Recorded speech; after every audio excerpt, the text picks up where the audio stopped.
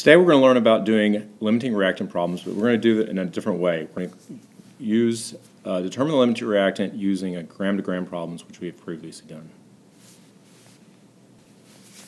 First, we'll review the reaction of hydrogen plus oxygen combines to form water.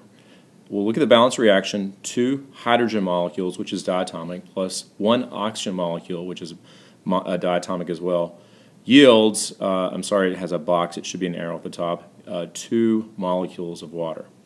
First we're going to look at how we did this previously when we looked at moles and count molecules, because the moles and molecules tells us the ratios in which atoms combine, and that's why we always need to change that from mass to moles or molecules.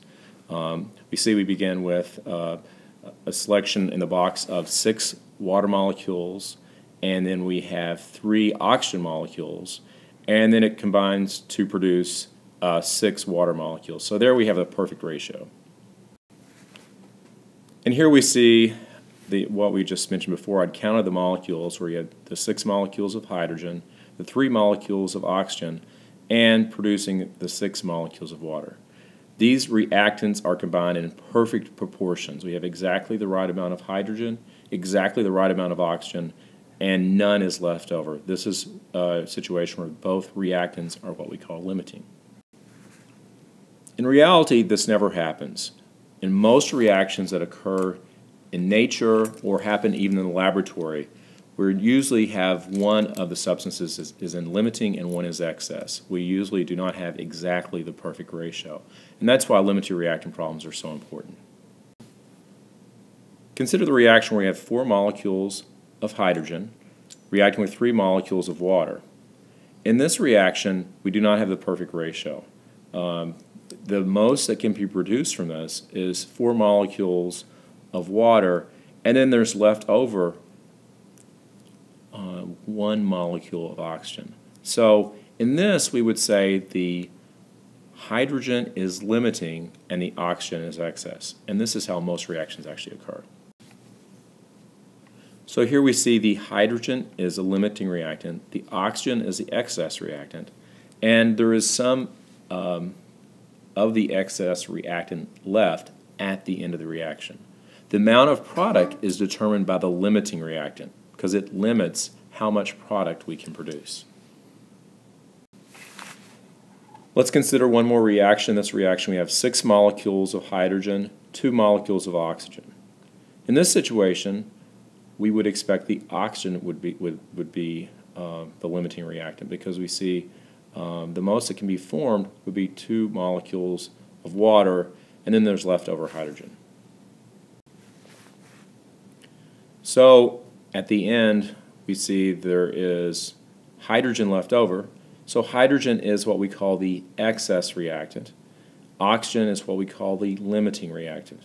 It limits how much product can be produced. And then the excess reactant is a reactant in which some of that substance is left over. Remember, we call the limiting reactant the reactant that is used up first, and that would definitely be the oxygen in this situation.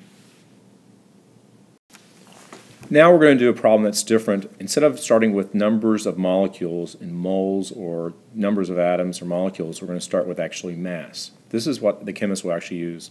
You rarely actually are able to count moles, so you have to begin with grams and change them to moles. In this problem, we're going to start with 24 grams of oxygen, 5 grams of hydrogen. They're going to react, and we want to determine the mass of water.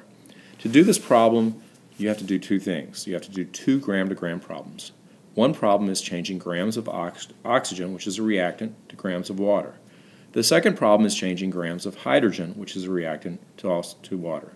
Notice that water is a product, and we're changing both reactants to one product so we can compare the amount of product that's produced. Here we see the reaction: 2 moles of H2O plus 1 mole of O2 yields, the box should be a yield arrow, 2 moles of water.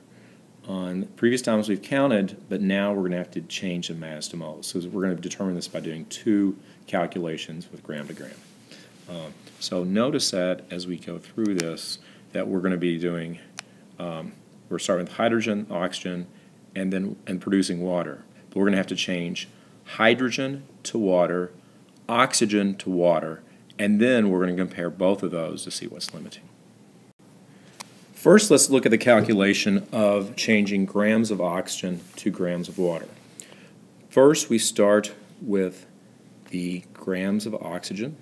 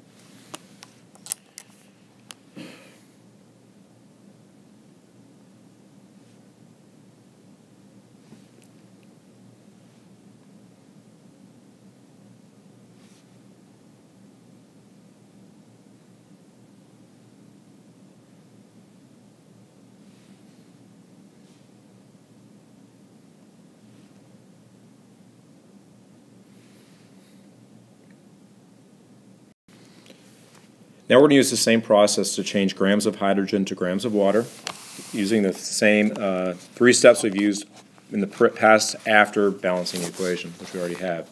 So we change 5 grams of hydrogen to moles using the molar mass of 2. Then we change the moles of hydrogen to moles of water. We know there's a 2-to-2 ratio of hydrogen to water in the balanced equation. That's where the 2-to-2 ratio comes from. And now we have moles of water. We want to change moles of water to grams, and so we cancel out moles of water, and then we multiply that by 18 over 1. This gives us 45 grams of water. Now we compare these two numbers. We've got 45 and 27.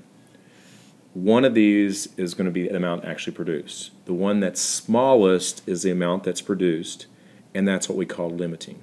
So the limiting reactant in this situation would be the oxygen. And the 27 is what we call the theoretical yield. This is how much we would theoretically produce. In summary, when we start with 24 grams of oxygen and we go through the steps, we produce 27 grams of water. And when we start with 5 grams of hydrogen, we produce 45 grams of water. Now the amount of product that actually is produced is a smaller amount, which is 27 grams of water. So that means O2 is a limiting reactant, and it is used up completely. And then the excess reactant would be hydrogen, and some of that would be left over after the reaction stops. To summarize, for this problem, the excess reactant would be hydrogen.